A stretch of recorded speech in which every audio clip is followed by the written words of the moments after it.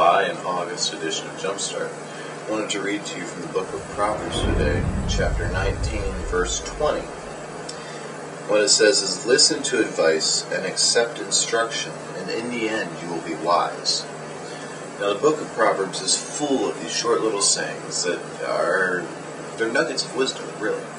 And in the first few chapters, it describes what wisdom is. And it gives the personification of a woman who's built a house and takes up residence. And the idea is, it gives the reader a picture of what wisdom is supposed to look like. And then here's a bunch of practical advice for you.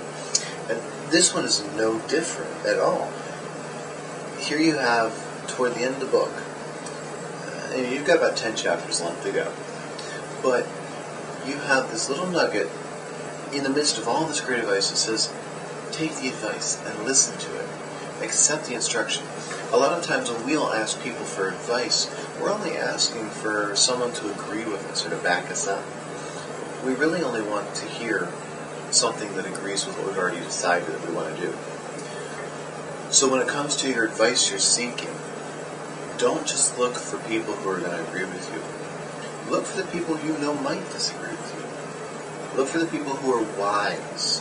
Look for the people who've been through it before, who may have experienced what you're seeking advice on.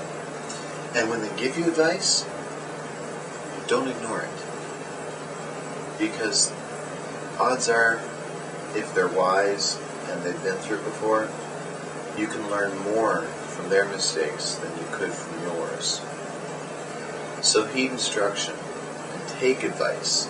Don't just ignore it and throw some lame answer that says, I considered it but decided against it in the end.